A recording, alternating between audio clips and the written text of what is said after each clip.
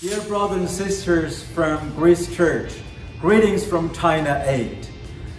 In the time of tribulation and suffering, in the middle of this Communist Party virus, our living God still works very vigorously. I'm looking forward to sharing with you the exciting revival still happening in China despite of this persecution and non-stop violence against God's church.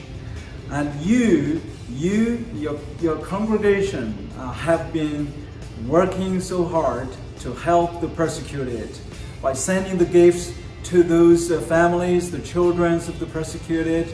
You have made the difference. Looking forward. God bless you.